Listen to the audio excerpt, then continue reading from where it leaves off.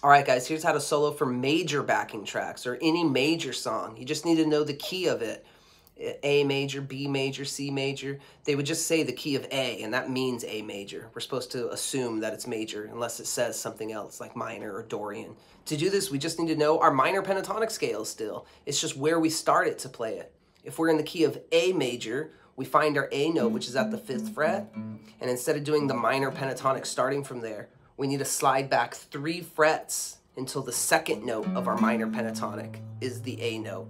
You can also just start it with your pinky. That's where we would solo for A major. If it was in the key of B major, well, B's at the 7th fret, we slide back 3 frets and then play the minor pentatonic. It's kind of tricky because we're playing the minor finger pattern scale over major songs, but just get used to it. All right, guys, good luck.